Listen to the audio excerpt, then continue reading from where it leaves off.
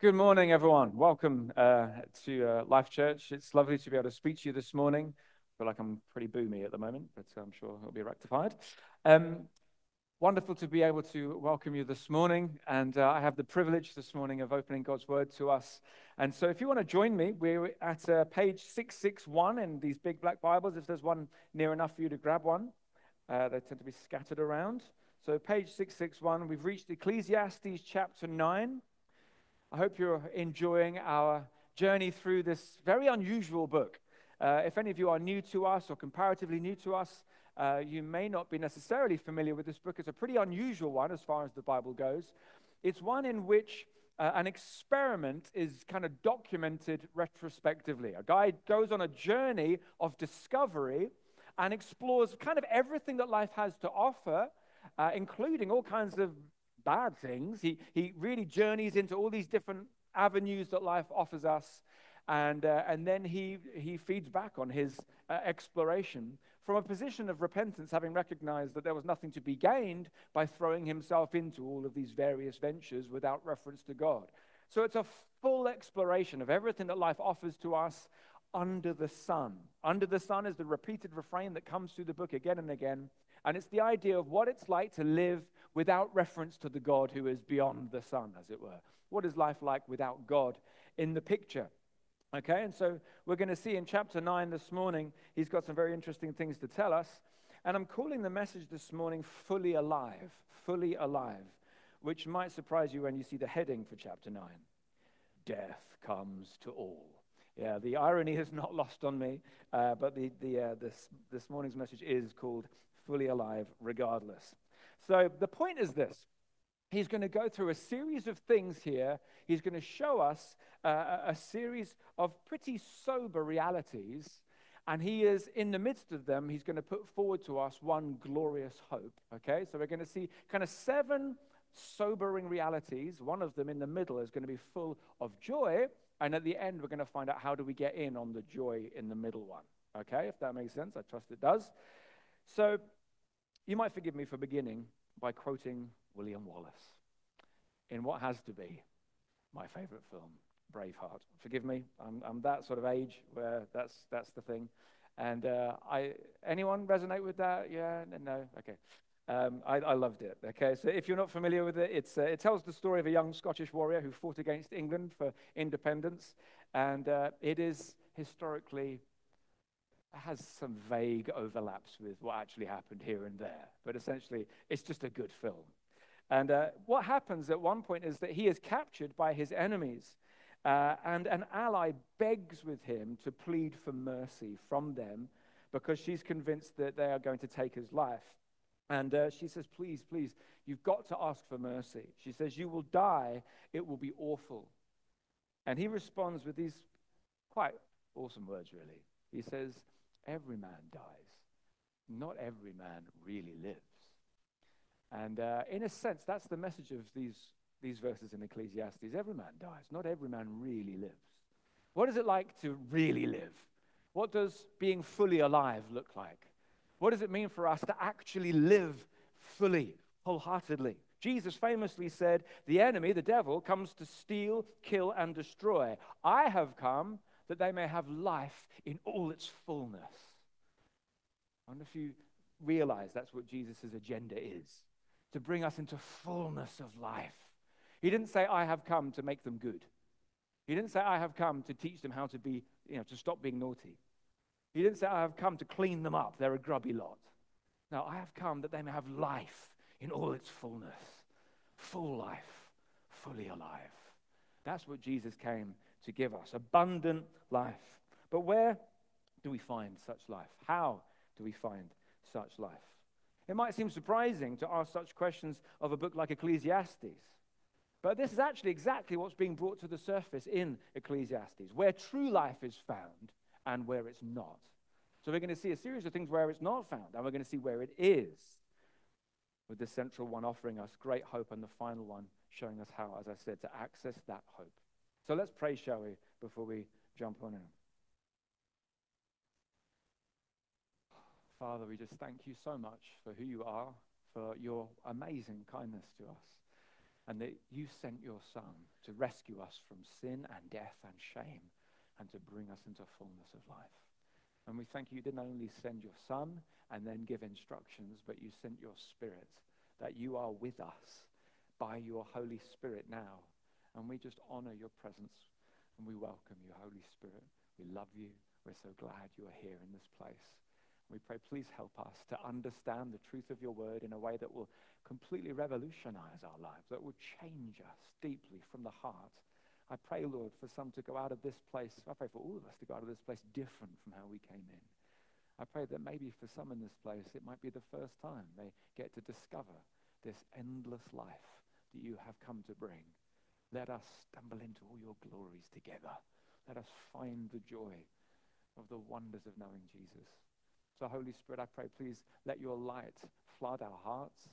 Let it shine upon the page, as it were. Open these scriptures to us. Open our hearts to the scriptures. Make Jesus known to us. Strengthen us with your truth. Bring your presence deep into us. Make your glory known to us. I pray for each one to hear everything you want them to hear. I pray, help me to say what you once said. Lord, rest upon us and be glorified in this time. We ask in Jesus' name. Just encourage you to take a moment to ask God to speak to you this morning, regardless of where you presently stand. You just invite God to speak to you. Do your best to open your heart to him.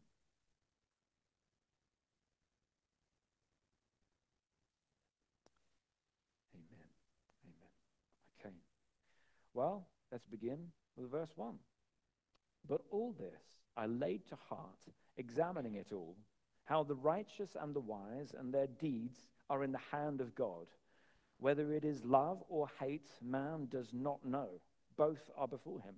It is the same for all, since the same event happens to the righteous and the wicked, to the good and the evil, to the clean and the unclean, to him who sacrifices and him who does not sacrifice. As the good one is, so is the sinner, and he who swears as he who shuns an oath. Now, we may be surprised to read some of these things, particularly if you're new to faith at all, because when you begin to realize what he's saying, it seems to directly contradict what most people think this is all about. People often assume that we come to a place like this to be taught about how to please God, how to live a moral life, how to kind of be good people. And actually, what he's showing us straight away here is what I'm calling the impotence of morality. Okay, that's the first point, the impotence of morality. He's actually showing us that trying to be good is completely pointless. Trying to be a moral person is going to accomplish nothing. It's quite surprising. You would tend to think, well, hang on a minute, I thought that's what we do. We go to church to learn to be good, don't we? To learn to be moral. He's saying, actually, if you put your hope in trying to be good, you'll find it will amount to nothing. He shows here there's no guarantee under the sun whether living morally or immorally makes any difference to your ultimate destiny. That's what he seems to be saying here. It's the same for all. The same event happens to the righteous and to the wicked. So you have Buddha, who lives this life of extraordinary devotion, seeking some sort of, ultimate devotion to that which is true, as it were. And then you have Hitler, who kind of lives in essentially the complete polar opposite. And what the writer is saying is, under the sun, looking at both lives, they both end up in the ground. Ultimately, there's no kind of, we can't say we know that this one goes to a better place than this one. We don't know. Without God breaking through with revelation, our efforts to live morally are not going to lead to any kind of ultimate deliverance. You understand? Being moral is not the answer. It may surprise you to hear that. You may think, well, hang on a minute, isn't it supposed to be really important to be good? Well, yeah, in a sense it is. But to use that as a way of trying to secure some hope for the future is about as hopeless, as Spurgeon famously said, as trying to climb to the moon on a rope of sand. You try and reach heaven by your good deeds, it's like trying to cross the Atlantic on a paper boat. You try and invest in your own moral efforts, you'll get nowhere. There's no guarantee of a better afterlife if we try to be good people. And that's what he seems to be saying here. There's nothing to suggest in the Bible that our righteous deeds will guarantee eternal life. And actually, that's what every other religious system essentially suggests. You do good stuff, it will equal good results for you ultimately. And that's why there's no assurance in any other religious system. There's no guarantee of eternal life in Islam. No guarantee of it, because you're hoping desperately that your good deeds are going to outweigh your bad deeds. Even Muhammad didn't have any kind of guarantee he was going to get into paradise. No guarantee of it. You just don't know. You're hoping. Similarly, in Jehovah's Witness, the Jehovah's Witness faith, it's still investing in yourself, in your own efforts. You look across whichever religious system you look at. It's always, what can I do? What can I do? Am I doing enough? And so people die with huge questions as to whether or not they've done enough to be accepted. And this is what he's pointing to. We just don't know in this life. The Bible never says that being religious or moral will save us. In fact, the surprising thing is that Jesus seemed to have the biggest problem with the most religious people. Those who kind of invested heavily in their own moral performance were the ones he had the biggest difficulty with. They were the ones who proved almost kind of impervious to his grace and his mercy and his message because they're so invested in themselves. Our investing in our own morality will never accomplish deliverance for us. And so the first thing we see is the impotence of morality. Religion gets us nowhere. Morality gets us nowhere. Those who invest in it most deeply end up often most desperate. You look at the man like Martin Luther. 500 years ago, he saw the world transform. But before he discovered the gospel that blew his mind, he was completely invested in his own morality.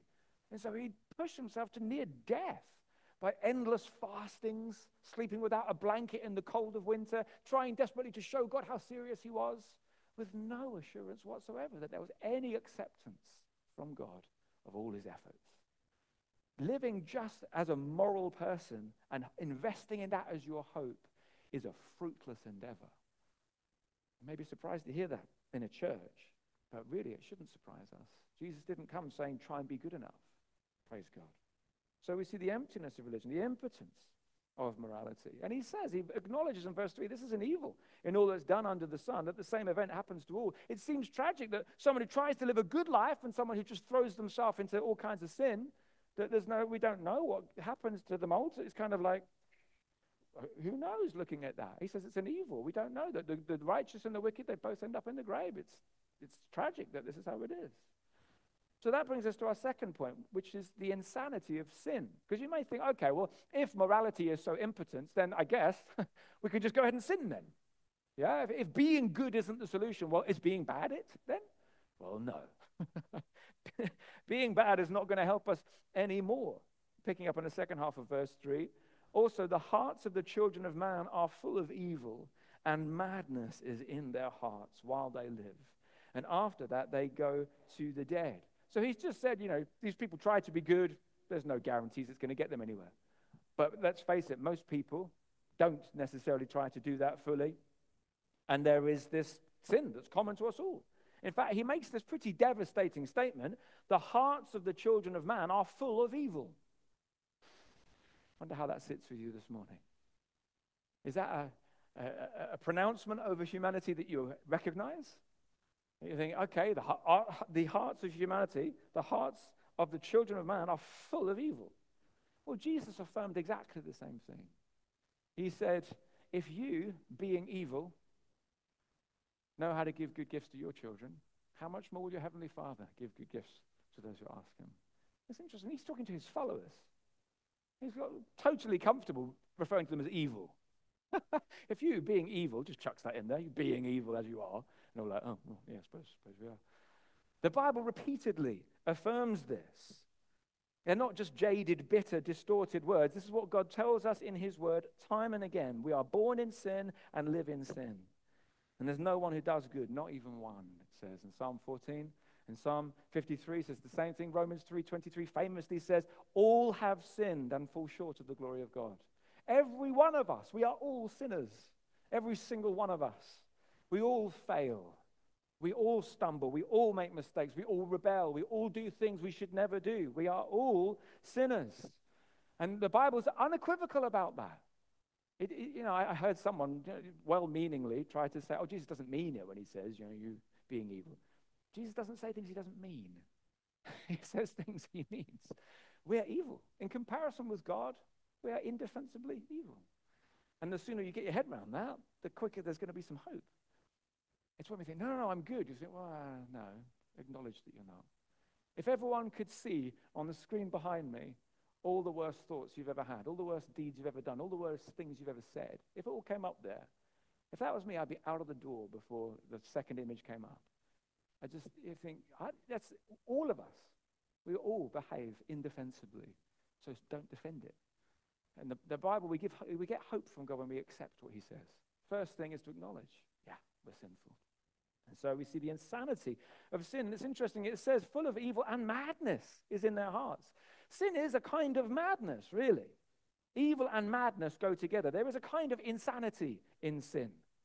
You see it quite beautifully in the story of Nebuchadnezzar, who becomes this extraordinary ruler, and he rules over Babylon. He's got this incredible kingdom. And one day he's striding around on the top of his kind of palace, the balcony area, and he's kind of beholding his kingdom, and he's kind of congratulating himself about how wonderful and glorious he is. When God sort of says, okay, I think that's enough of your extraordinary arrogance and pride. And he loses his mind. And for 7 years, he behaves like an animal. And his nails grow long like claws, and his hair grows out. And he just behaves like a beast, and he goes out like eating grass. I mean, he just loses his mind. And then he says, and then I looked up to the heavens, and my reason returned to me. When I recognized, oh, God is God, I'm not. When I thought I was, it sent me mad. When I realized I'm not and that he is, it restored sanity to me. Sin has a kind of insanity in the very mixture of it, that we think we can lie and somehow get away with it and remain sort of somehow trustworthy. That we think that we can steal, or we think that we can, whatever it is, behave in a lustful or evil way, whatever way it is, there's always a total unreasonableness at the very heart of sin. That's what sin is. It's just sheer unreasonableness. God made us, and he knows how to lead us and how to help us to live. And when we disregard his truth, we step into total foolishness. And the more engrossed in sin you become, the looser your grip on sanity will be. Morality may be impotent, but sin is insane. Sin is stupid. Evil actions betray the person doing them. So we see evil that leads to madness, and then he says that death ends up with the result. After that, they go to the dead. So we have sin that it kind of corrupts us, it maddens us, and ultimately it's taking us to destruction. I've had to pray about things this last week, areas where I find myself tempted, where my mind wanders. And I'm saying, Father, please help me see the deception in this. I know I'm being deceived when I allow myself to think that way. Very difficult to recognize that because it seems so alluring and appealing, this thing that I know is from Satan. I'm saying, God, help me see the deception in it. Because it looks attractive. It looks kind of like pleasant and good. And you think, no, that's sin. God, help me see the deception in it. Help me recognize, like we said recently, the hook in the worm that the fish goes after. Help me see what actually is going on here. Yeah, it's dangerous. It leads to death, the insanity of sin. So we've seen the impotence of morality. Secondly, the insanity of sin. Thirdly, we see the inevitability of death. Time and again, the writer of Ecclesiastes brings this to the fore. That we're going to die. And you think, well, cheers. Doesn't seem particularly wonderful to hear it, but actually it's profoundly helpful. Verse 4, but he who is joined with all the living has hope, for a living dog is better than a dead lion. As long as there's life, there may yet be hope, but there's none beyond the grave without God in the picture. For the living, verse 5, know that they will die, but the dead know nothing, and they have no more reward, for the memory of them is forgotten. So he's saying that the living know that they will die, so they're in a position of knowledge. So he's saying it's better to be alive, better to be a living dog. Now, in the Jewish mind, dogs is like, we're not thinking like, yay, we love our little dogs and, whatever dog foods you get excited about and all the kind of, we're very friendly about our dogs. Not in Jewish culture. Dogs were just mangy, horrible creatures that no one liked. Okay, there's no affection for dogs whatsoever in Jewish culture, particularly at this time. Okay, so any kind of reference to dog is bad. But better to be a living dog than a dead lion. Wow, lion's glorious, majestic, beautiful. Yeah, but if it's dead, better to be a living dog. So life is better than death. We have a position of knowledge. We know. So what do we know? Well, it says that the living know that they will die. It's like, well, great. What wonderful knowledge I have. You walk through the graveyard, you think, I know more than you, know more than you, know more. Well, what do you know? That I'm going to be in there. Oh, yeah. It's not, he's not boasting about this great thing, but he's saying life is better than death, and yet death is what's coming. So verse 6, the love and their hate and their envy have already perished, and forever they have no more share in all that's done under the sun. So love and hate, all these passions that we may live with, well, death snuffs them out, as it were. And we're all heading this way, towards the grave, where from this position of under the sun, without God in the picture, there's no more share in what God does on the world. And so it's this kind of be confronted with the reality. Trying to live a moral life, no answers there. Throwing yourself into sin, utter insanity. Death is what awaits. Imagine you might be hoping that this good news is good after all of that. Well, here we come. We go to the fourth point here, the invitation of joy. The invitation of joy. So he says beautifully in verse 7, go, eat your bread with joy. Drink your wine with a merry heart, for God has already approved what you do. Let your garments be always white. Let not oil be lacking on your head. Enjoy life with the wife whom you love, all the days of your vain life that he has given you under the sun, because that is your portion in life, and in your toil at which you toil under the sun. Whatever your hand finds to do, do it with your might. For there is no work or thought or knowledge or wisdom in Sheol to which you're going. So it's an awesome sudden burst of color into what's otherwise a pretty drab picture. And it's amazing to see that here that God doesn't merely permit us to do these joyful things. He instructs us to. He commands us to. Okay, he tells us to go. We are to do these things. In fact, he doesn't only instruct us to do it, he instructs us to do it with all our might. So he says this amazing thing, go, eat your bread with joy, drink your wine with a merry heart, for God has already approved what you do. Look at the imperatives here. Go, eat, drink with a merry heart. Let your garments be white. Let not oil be lacking on your head. Enjoy, do it with all your might. These are good words. This is what God then brings into this picture that otherwise seems so drab, this amazing invitation into the delights of life. Now, different people interpret this section differently. Some people say, oh, this is kind of just a cynical kind of, oh, go on, you might as well just, because, life's all pointless. Some people read Ecclesiastes that way, and I don't really think that's the point that he's making. I think that actually he's saying that, yes, life is full of all kinds of confusing aspects, and we don't have all of the answers. But for those who know the Lord, there's much to rejoice in. Actually, we get to enjoy God's creation, and we're invited to, and we're commanded to. Now, if you're not convinced that I'm interpreting Ecclesiastes rightly, then, well, it's in other bits of the Bible too, which are less confusing. Okay, so Psalm 104 beautifully says, you cause the grass to grow for the livestock, plants for man to cultivate, that he may bring forth food from the earth, and wine to gladden the heart of man, oil to make his face shine, and bread to strengthen man's heart. Okay, so if you're thinking, oh, does it really mean that? Well, it definitely means it there. All right? The Bible, God invites us to fully embrace and enjoy the gifts that he gives us, and in a happy heart, and to rejoice in those provisions, and actually to recognize he gives them to us without nervousness. He's not thinking, oh, you have a little bit. No. He's generous. I mean, we all know, Jesus' first miracle, turning water into wine at a wedding where they had run out of wine. Then, it's kind of like they'd probably drank quite a lot, and he's making more wine. He is overwhelmingly generous. He doesn't seem to be quite so sort of, fussy and troubled as we can sometimes be about enjoying his gifts to us. When he feeds the 5,000, there's 12 basketfuls left over at the end. He just overflows with provision. And he's inviting us to enjoy these things. Wine is included here. Now, some people say, Christians shouldn't drink wine. Oh, Jesus did, it seems. And as I say, turned water into wine at a wedding, so it's difficult to defend that position. By all means, if we have personal difficulties with it, we want to be sensible, and no one's forced. But Jesus is unapologetic and giving wonderful things to us and inviting us to enjoy them. And we tend to think that holiness is a kind of, rather not. You think, no, that's not what Jesus looked like. Jesus looked like a man fully alive who got accused of being a drunkard and a glutton because he's always eating and drinking with people. He's always in the midst of the party, it seems. He seems to be an appetite for enjoying the good things of God. I mean, what it must have been to be around him, celebrating the goodness of God without any kind of sin in that, rejoicing in the provisions of God. That's a wonderful, holy thing to enjoy what God gives to us with a happy and grateful heart. To think, I'm going to enjoy this glass of wine. I'm going to enjoy this meal. I'm going to enjoy being with my wife. I'm going to enjoy the delights of sexual love in marriage.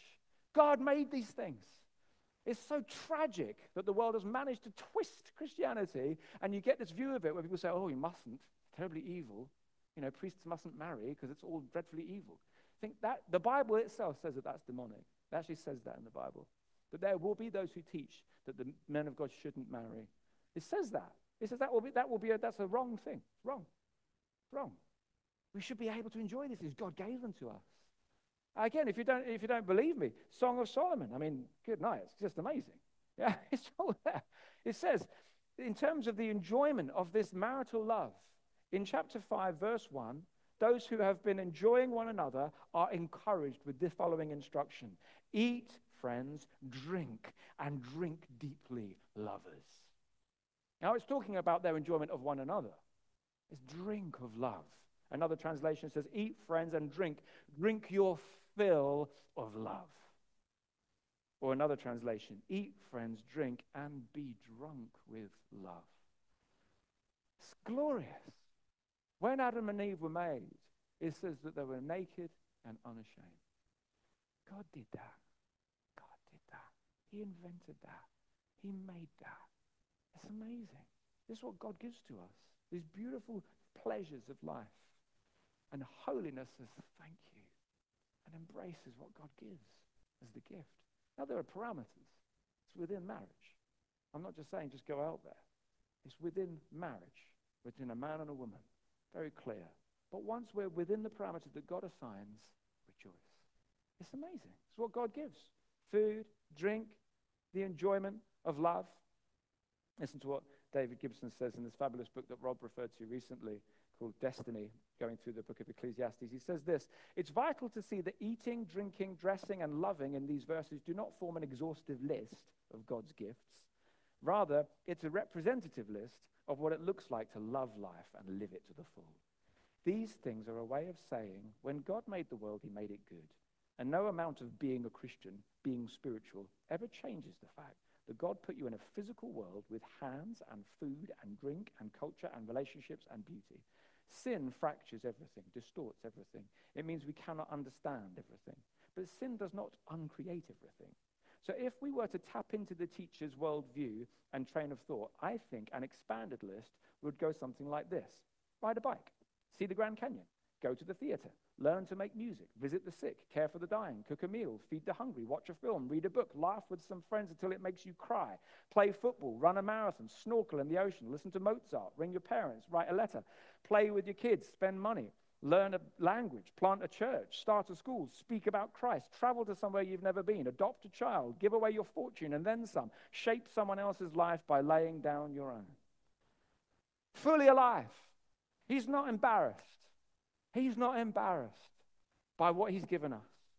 He's not embarrassed by blessing us with wonderful things. And he invites us to fully embrace them and enjoy them as gifts from heaven. The devil loves to try to distort this, loves to try and make you feel guilty for things that God would have you enjoy. I mean, imagine if on Christmas morning, there are the gifts being celebrated, and you imagine if you're a parent and you've got a child there to open the thing, they think, but is it okay? Am I allowed to? What do you think? What do you mean, are you allowed to? This is for you. I mean, imagine that. Imagine it's like, no, I won't open that. I won't open that. I'll leave that. I'll leave that one. Oh, I mustn't, should I? You think, this is for you. This is what God gives to you. God wants us to enjoy his creation. He wants us to celebrate it and receive it with joy. Now, when you're persuaded of that, when you know he gives me meat and drink, he gives me these beautiful things, then you enjoy them with a happy heart in fellowship with him, and that keeps you in a good place. That fellowship with him where you know he smiles on this is what helps you. And you think, you know what, I think I've probably had enough now. If it becomes a preoccupation where all you care about is the food, the drink, the sex, or whatever, if that becomes your idol, then of course joy goes down the plug hole. And he would keep you from that. But the way that the devil kind of tricks us is often to make you feel guilty for just the legitimate enjoyment. And what God wants us to understand is, no, these things are given to you as gifts. Embrace them happily in fellowship with me, knowing I smile on you, knowing that I'm with you. Because that means that as you enjoy my gifts, you're actually enjoying me. There's fellowship with God. There's love for God in this picture. Now, if we say, no, I just want your gifts, well, that's the heart of sin. But if we are persuaded, you are a generous Father, you give to me, and man, it tastes good. And I enjoy it. It's wonderful. Thank you, Father. That's fully alive, living in fellowship with God. I'm not sure if you're all persuaded yet. I think some of you are like, is this right? Stick with me, yeah? I believe it is. It's glorious. God is very generous to us. Now, just a small caveat to throw in. Enjoy life with your wife, whom you love, all the days of your vain life that he has given you under the sun, because that's your portion in life and in your toil at which you toil under the sun. I heard someone say, he recognizes it's work. If you're married, you know that. If you don't already, you will. It's work. Joy, but it's work. I don't mean to say, these things are just an unmitigated delight. Yay! No, it's tough, hard, difficult. And so actually, to live in the enjoyment of these things, it's not always plain sailing. It can be quite difficult. And so if you find it hard, then that's all right. That's normal, yeah? Okay? That's why it says, do it with all your might.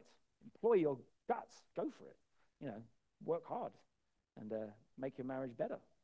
Someone said, if the grass is greener on the other side, if you're being tempted elsewhere, water your own grass. Yeah?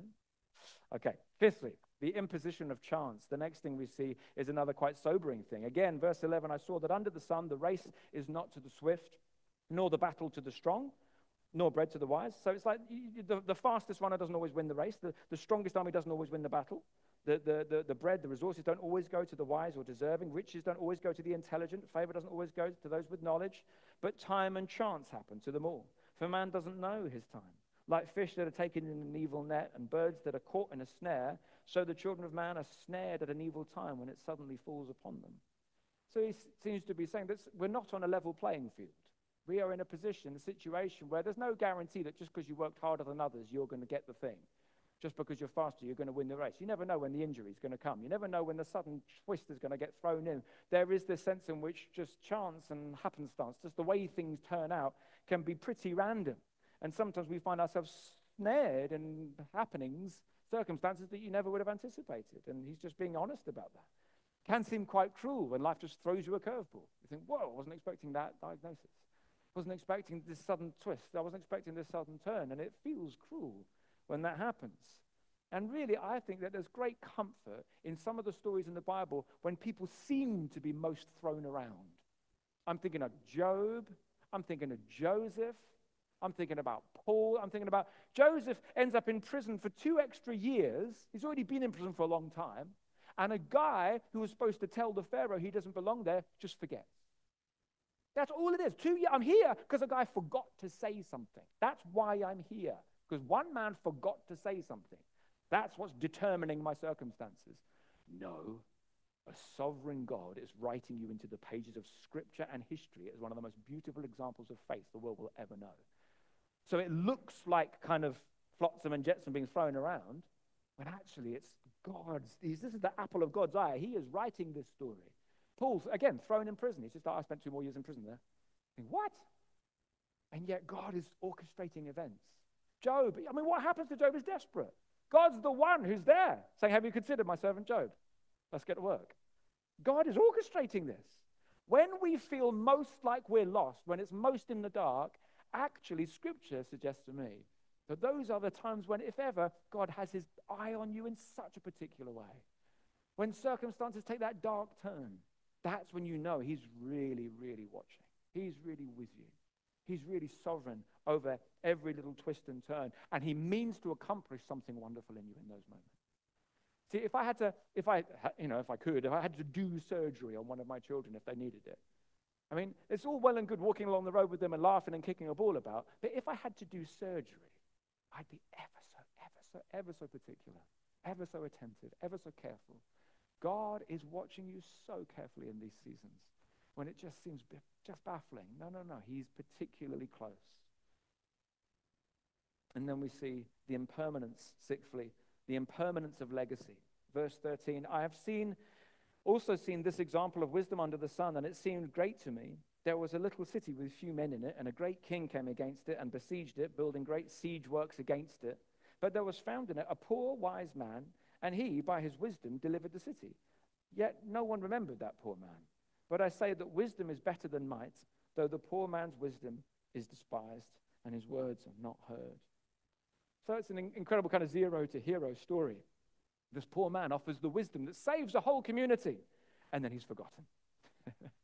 So again, if we'd be tempted to create a legacy, that's what I'm living for, he would say, well, no, that's not worth it. It doesn't last. Even a great hero, the legacy won't last. I saw a little picture of this as a teacher when I taught in a school for 4 years, and I had the privilege of being the only philosophy and ethics teacher in the school. So I taught all 6 classes in year 7, all 6 classes in year 8, all 6 classes in year 9, and I had already taught all of the 6 classes in year 10. It was a new school, there were only 4 years. And so when I left that school, I had taught nearly every single pupil in the school. I knew them virtually all. 1 or 2 kids who had special lessons who didn't come, but otherwise, virtually every kid in the school, I knew them. And when I would walk past the school, having left the school, you go, Mr. Virgo, and all these guys. Of course, they just were so fond of me. And, you just see all these kids. You say, hey, it's so lovely to see them. I really love the kids I teach. Forgive me. But, it's just like a fantastic bunch of kids. And you walk past and you kind of feel like a little mini celebrity for kind of, 2.5 minutes. And it's like, Mr. Virgo. I walk past the next year, and it's like, slightly fewer faces I recognize, or notches up a bit. And then the next year, slightly fewer. And the next year, you know what? If I walk past that school now, it's like, who's that weird guy? You're a weird guy. It's the legacy has gone. It was fun while it lasted. It doesn't last. We don't want to give ourselves to creating some sort of legacy. Okay. So we've seen the impotence of morality, the insanity of sin, the inevitability of death, the invitation of joy, the imposition of chance. It comes in a way that we don't want, as it were. And the impermanence of legacy. But finally we come, seventhly, to the importance of wisdom. Verse 17, the words of the wise, heard in quiet, are better than the shouting of a ruler among fools. Wisdom is better than weapons of war, but one sinner destroys much good. He's showing us the crucial importance of wisdom and acknowledges the fact that wisdom is often quiet. Folly is loud. Wisdom is often calm and quiet and easily missed. It takes listening quietly, patiently, with the Bible open, listening to someone who's got some years on you, humbly, benefiting from their experience. Wisdom is often quiet and easily missed. And to gain wisdom, there is a humility involved. There's a stooping to it. There's a coming under and saying, please tell me. I want to hear from you. There's that coming down in humility. That is how we gain wisdom. Proverbs 1:23 is a beautiful verse. It's wisdom speaking and says, if you turn at my reproof, or my rebuke as it's sometimes translated, if you turn, as in if you listen to me, behold, I'll pour out my spirit on you. I'll make my words known to you. But you have to be rebuked first. Coming to God, there will always be a sense in which, you're right and I'm wrong. It's glorious when you recognize it. You think, wow, you are right. And then the goodness that comes from that. But there's a humility that's required. There's a stooping and a coming near. And we live in a world full of destruction. Our key skill, most needed above all other skills perhaps, is listening. It's vital. We need to listen to him. And when you learn to listen to him, you know what he says? He says things like this: you are my son, and I love you, and I'm pleased with you. Fabulous. But you don't get that if you don't listen. I've gone years of my life without listening to that. And instead of listening to other stupid voices, and then you see the kind of rot that comes. If we listen, if we have the humility to say, Lord, please speak to me, he will tell of his love. He will sing of his love. He'll invite you into experiences of his love where you find yourself just sobbing, where you just think, how can you love me like this? I hope you've had moments like that. If you haven't, do ask God for them. Just this week, it's been a while since I've had a moment like that, but just this last week, just praying, singing to God in one of the kids' rooms, and just as I'm worshiping him, just suddenly you think, God, you really do actually love me. And it's just awesome. Just the beauty of that. And your worries, they're just kind of go, all the fears, all the concerns, they kind of just dissolve into mush. It's just like, oh, it's all gone. He loves me. It's going to be all right. It's just beautiful. That's what you're invited into. So as we come to a close with this, I just want you to consider this. Jesus was fully alive. He lived fully alive. Everywhere he went, he was fully alive. He engaged in the enjoyment of life in such a wholesome way. As someone said, Jesus literally ate his way through the Gospels. Whenever you see Jesus, he's always going from a meal or to a meal. He enjoys the life that God gives. He enjoys the creation that God supplies. But more than that, he enjoys the awesome awareness, I am his son, whom he loves, in whom he is well pleased. And he drinks that in. And that's what we're invited into, the enjoyment of that. Jesus, when he comes out of the baptismal waters, it's like God can't hold it back anymore. This is my son, and I love him, and I'm pleased with him. Jesus embraces all of that. Then he goes into the wilderness to face the devil, and the devil starts 2 out of 3 of his temptations by saying, if you're the Son of God, and Jesus is thinking, I beg your pardon. I just heard him, didn't you? Everyone else did, saying, you are my son, whom I love, in whom I'm well pleased. Jesus was filled to the max with this assessment from heaven. And so he goes forward with that confidence that he is loved and delighted in. He lived under the favor, under the approval of God. Wherever Jesus went, he was a man walking under divine approval from heaven. God delighting in everything he did. I only do what I see the Father doing, he said. He just lived this unadulterated, pure, clean, wonderful life that the Father completely delighted in. Wherever he went, he's got heaven's full smile of approval. Every single thing he does, every word he says. Not a moment when he goes outside of that. Just sheer delight. Just what a thing. Imagine just to be there, walking with him, getting to know him. A man who just radiates the enjoyment of God. I mean, if ever there was a guy who didn't need to pray, it's him. And yet he seems to pray more than anyone else. Because he just knows, I love the approval of the Father. I love his assessment of me. I love being his and him being mine. He's just intoxicated with God. He boasts of his Father wherever he goes. And wherever he's going, blind eyes seeing, deaf ears hearing, he's just the favor, the approval of God wherever he went is absolutely fabulous. He says after the feeding of the 5,000, he refers to himself saying that the Son of Man will give you food that endures to eternal life. For on him, God the Father has placed his seal of approval. God approves of this beautiful Son. He is the boast of heaven. Every knee will bow, every tongue will confess that he is Lord. He is the one that the Father delights in, just without equivocation. On the Mount of Transfiguration, there it is. He suddenly shows up. This is my Son, whom I love. Listen to him. It's just beautiful. This is Jesus. Absolutely amazing. But how does it help us that he was so approved of? See, I can see that he's approved of, but then when I think of myself, I think, well, I know I do things that God does not approve of. So how does that benefit me? Even this last week, just things you think, I lost my temper, and I had to gather the family together. And I had to say, I'm sorry. I had to say to all of them, I'm sorry, Daddy shouldn't have spoken like that. I lost my temper, and I went off in a huff. And I kind of felt God's provocation. You think, oh gosh, well, that's just not right. I have to go back and I have to say, I'm sorry. Because God doesn't approve of that. And if God doesn't approve of that, then what hope is there? How can I come here on a Sunday morning and boast about Jesus if God doesn't approve of my sin? Because on a dark day, he poured out all his disapproval on Jesus. On the cross, all God's perfect disapproval for all my stupid sin was spent on him, the approved of one, the one who was completely approved of. was disapproved of. God made him who knew no sin to be sin for us, for you and me. And all God's disapproval was spent on him. And now because God made him who knew no sin to be sin for us, that we may be the righteousness of God. I get to switch places with him. I get to come to Father and say, Father, you approve of me.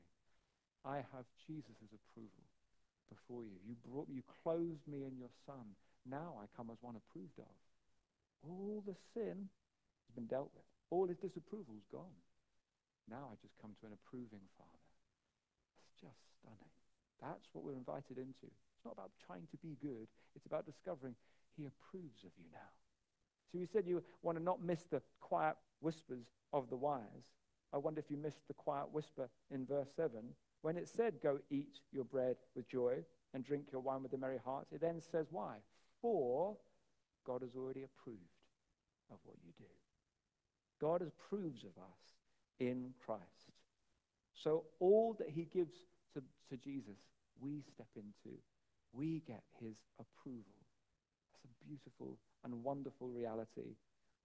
And so Jesus ends up saying, here's the thing. The swap happens, yeah? It's substitutionary atonement, it gets called theologically. He is our substitute. He atones for our sin. We step into his shoes, as it were. We get to enjoy the Father.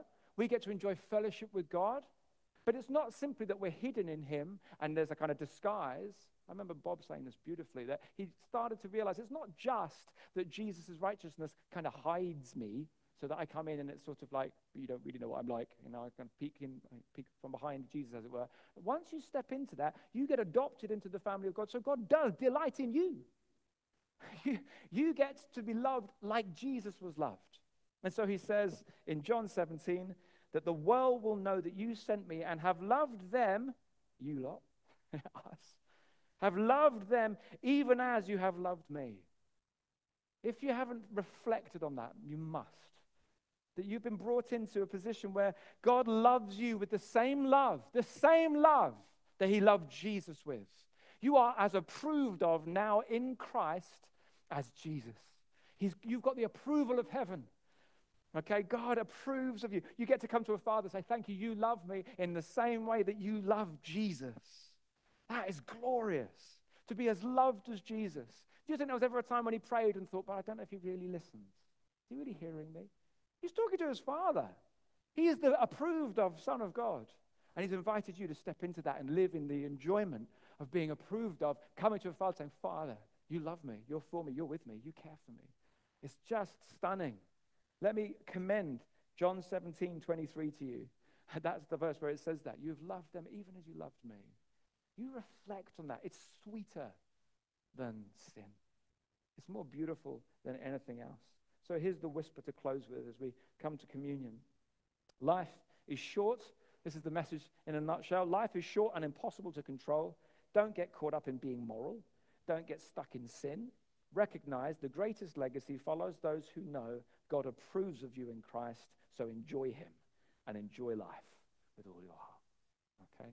And we're going to pray. We're going to take communion together. And David will lead us in a song. And so let me just close in prayer. And as the song is sung, if you follow Jesus, if you know he's your Savior, let me encourage you to come forward and take the bread and the wine at the front right, bread and juice at the front left. And you come take it back to your seat. And I'd actually like to read something to you, so we'll take it together, okay? I'm just going to pray, and then as we start to sing, you can come forward as you feel ready and take the bread and the wine and return to your seats and just hold on to it, okay? But Father, we do just thank you so much for these glorious things. Help us to dare to believe you're this generous.